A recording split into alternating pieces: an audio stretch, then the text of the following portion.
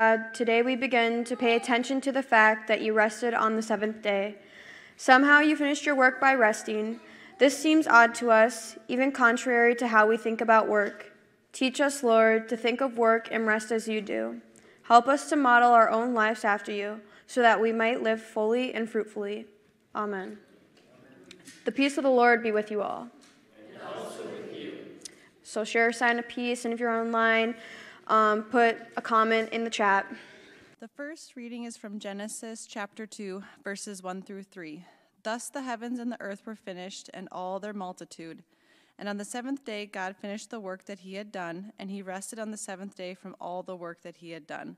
So God blessed the seventh day and hallowed it, because on it God rested from all the work that he had done in creation. The word of the Lord. Thanks be to God. From John, the 15th chapter. This is with Jesus in the upper room with his disciples before he is arrested and crucified, and he shares these words with them. As the Father has loved me, so I have loved you. Abide in my love. If you keep my commandments, you will abide in my love, just as I have kept my Father's commandments and abide in his love. I have said these things to you, so that my joy may be in you, and that your joy may be complete. This is my commandment, that you love one another as I have loved you. No one has greater love than to lay down one's life for one's friends. And you are my friends if you do what I command you. I do not call you servants any longer, because the servant does not know what the master is doing. But I have called you friends, because I have made known to you everything that I have heard from my Father, the gospel of the Lord. Praise to you, O Christ. You may be seated. Grace and peace to you from God and our Savior Jesus. Amen. Thank you for being here on this beautiful day of rain. We have rain. That is a very thankful Father's Day gift.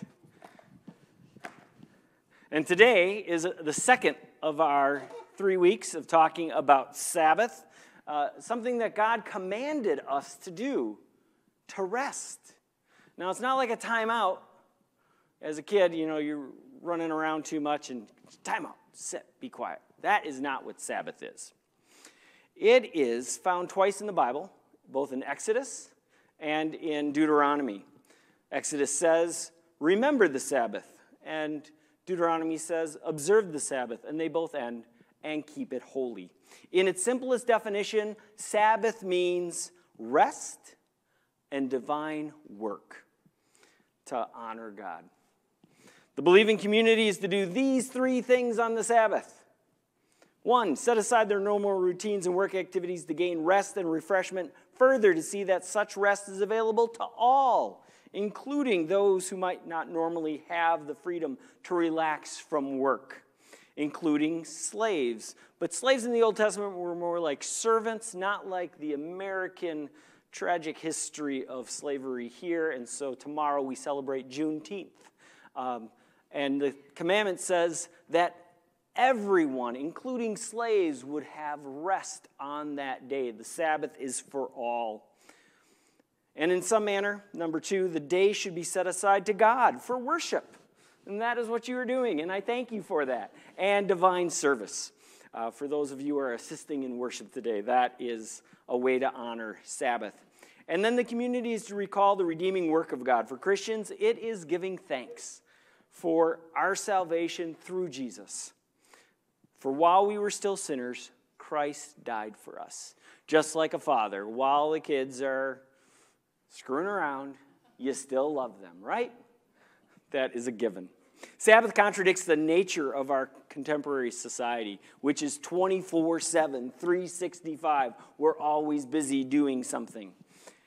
But we are made in the image of God, and that image includes taking time for rest.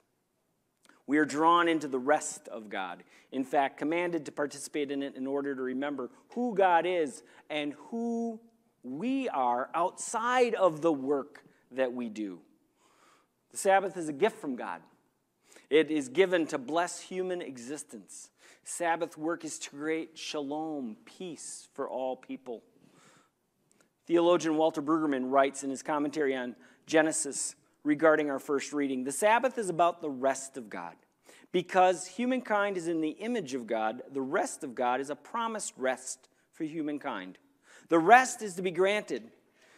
It is not a sleep which escapes history. It is the freedom and well-being of a new kind of history. As it is kept by the faithful week by week, Sabbath is a disciplined reminder of how creation is intended. Sabbath as rest for God is the ground of sweeping humanism. It exists for the well-being of all humankind. That Jesus is the Lord of the Sabbath means a break with the old world of dehumanizing exploitation. Keeping Sabbath is breaking with the world of frantic self-securing. It is a way to know God and God's commitment to creation.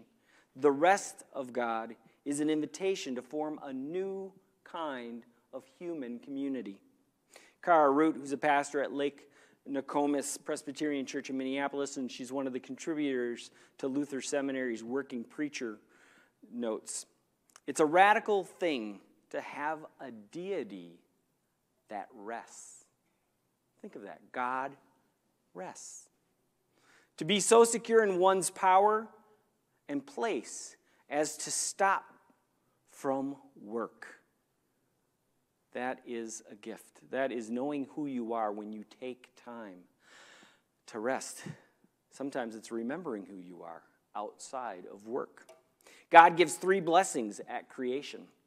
God blesses the creatures. God blesses humans. And then God blesses the day of rest itself. God stops working and enjoys what God has made, an integral part of this creating earth. God is enjoying the beauty and the harmony of every creature and the features making our earth, contributing to that unique design that is so beautiful and intricate and is all connected together. God does not create for the sake of creating. God creates to enjoy and relate and connect. Like a parent stepping back to see their child learn and grow, resting in God's. I love watching you be you. How many parents just love that? Of watching their children just be who they become to be. And this is very true for me as a father. This year, my oldest has graduated from college, and my youngest from high school. And the privilege of watching them become who God created them to be. Here at St. Luke's, we are appropriately celebrating Graduate Sunday of our high schoolers on Father's Day. The Father who created and designed them in heaven and the Father that is with them here on earth. It is a privilege to be a father. It's also a pleasure to be a pastor for these 7 students, including my youngest. And that little poster that we created, there's a big one out around the corner. Look at it before you grab a piece of cake to celebrate their graduation. And each of them shared a little bit about themselves. And my youngest wrote, for his church involvement, he has served as a peer leader, working with our junior high students. He's served as a vacation Bible school leader. And he has served as being pastor's son. In his own words, he says that.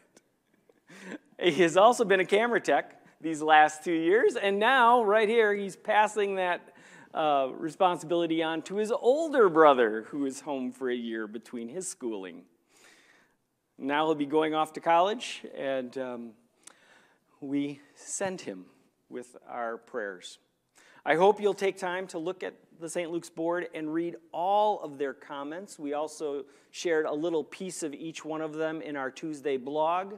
But as I read through them, it fit perfectly for this time of Sabbath. Each of them have caught a glimpse of what Sabbath means in their statements. Tommy Dennison, he's taking a gap year before going on to college. That is Sabbath. A year of rest between education. Allie Erickson recognizes Sabbath with her Bible verse, finding rest in Jeremiah's prophecy. For I know the plans I have for you, declares the Lord, plans to prosper you and not to harm you, plans to give you hope and a future. Confidence in God is Sabbath. Aubrey Hendrickson, in her verse from Joshua 1:9, be strong and courageous. Do not be frightened or dismayed, for the Lord is with you wherever you go. Trust in God is Sabbath. Rowan O'Hara found Sabbath when he would come and spend some summertime with his grandparents here, Mick and Mary Jean Thorsland, and still considers St. Luke's his home church, even though he's near Chicago. But it was in this place that he came to grow in his faith by participating in Vacation Bible School as a child, and then growing to be a Vacation Bible School leader for the other children, and then going to New York City with all 7 of these graduates went in that summer of, I can't remember the year, 2019, because that's when my son graduated. So it was both of my sons and my wife, her first and only ever mission trip that she went with me on. But all 7 of them served 2 churches, one in Queens and one in Manhattan, doing Vacation Bible School. And in that manner, they were offering Sabbath to the children of New York and to their congregations. Cole Reamer also found Sabbath here at St. Luke's as he shares his encouragement to the younger students. And you heard it in his own words as he said, I know like 95% of you. And he says this, no matter what you go through or obstacles you face, it is reassuring to know that the people of St. Luke's will always have your back. I grew up at this church and have grown to love it like my family. That is Sabbath. Michaela Zednick ties it all together on this Father's Day and provides the perfect segue into our gospel reading as she wrote, always lean on your family. They are your number one cheerleaders. That is what I hear Jesus telling his disciples. I call you not as servants, but as friends. This is the kind of God who created us, came to earth to walk with us as Jesus. And God's presence through the Holy Spirit is always with us. Commentator Gail O'Day shares, for John, there is only one measure of one's place in faith. To love as Jesus has loved. And that goes to all. Great and small, ordained and lay, young and old, male and female, are all equally accountable to that one standard, to live according to Jesus' commandment. The church is to be a community in which members are known for the acts of love that they do in common with all other members. It would not be a community built around individual accomplishments, choices, or rights, but around the corporate accountability to the abiding presence of Jesus and the corporate enactment of the love of God and Jesus. Were the church to shape itself accordingly, it would be a community in which decisions about power and governance would be made in light of this radical egalitarian love of Jesus. Again, from Kara Root, Jesus invites us to abide in him, in all that we do and all that we are. That is Sabbath. The faith of Christ in God, the life of Jesus that is both absolute trust and belonging to God and an absolute mutual care and connection to other human beings, that is Sabbath. We are made for this love, made to live in and share this love. That is Sabbath. And like our Genesis text, we're meant to enjoy the life that we've been given, to share the fullness of life that Jesus enjoys with God in this world that God made and loves us. That is Sabbath. Abiding in God's love brings us a joy, and a joy that is made complete when we fully trust and have confidence in it. That is Sabbath. So as society celebrates Father's Day, may we experience the Sabbath given to us by our Father in heaven. As we celebrate our high school graduates, may they continue to grow in their years, taking that Sabbath. And as a nation, as we celebrate Juneteenth, may we make sure all people come to know and experience Sabbath without delay. For it was given by God for all creation, including all people, in Jesus' name. Amen.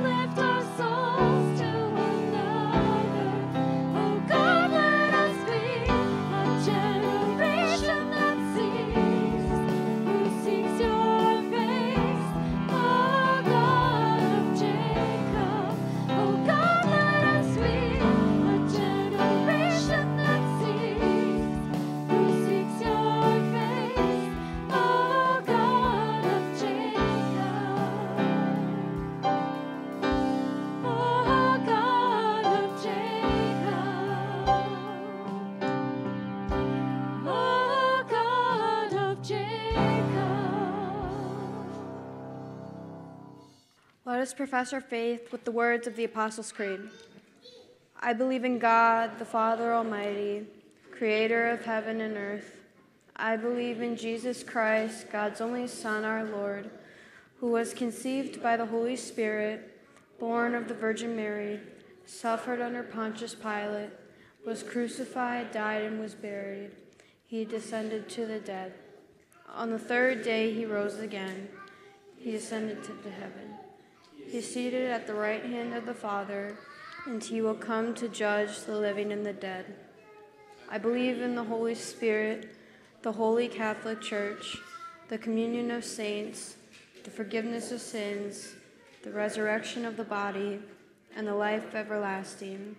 Amen. Confident that the resurrection of Christ has defeated sin and death, we offer our prayers for the church and the world. For the church on earth, for those who proclaim the gospel, and for the ministry of congregations throughout the world, that the Holy Spirit will guide all to love and service. Let us pray. For seas and fields, plants and animals, for the well-being of the earth, and for those who advocate for the just use of God's gifts, that all creation continue to thrive. Let us pray. For the nations of the world, those who govern and those who serve, that leaders accomplish their duties faithfully and judge people with equity. Today we pause and remember our own nation's history on this Juneteenth. We pray for continued healing and strengthening of our relationships between all people. Let us pray. For the sick, the lonely, those who mourn, those afflicted with viruses, bacteria, and other diseases, and those who suffer in body, mind, and or spirit, that God provide them with compassionate caregivers. Let us pray. For diverse families in all places, for all parents and caregivers as they teach their children to know and love God, we give you thanks for all of our fathers and those who serve as fathers to others. We are grateful for their witness and examples of your love. For our graduates, that you continue to guide them in your ways. May you be a blessing to them as they go out in the world to bless others. Let us pray.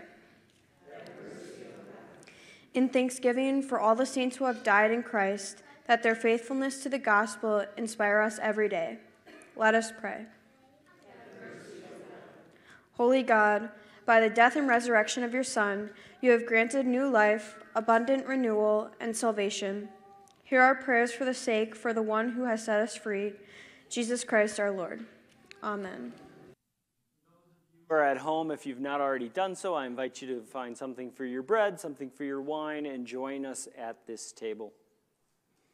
Lord, we come to the table just as the disciples, those who deserted, the one who denied, the one who betrayed. Yet you called them as friends. And it is friends who gather around a table as we celebrate our relationship with one another. And that is what Jesus was doing in this meal. Blessing them and forgiving them through this meal. Let us take a moment of silent reflection.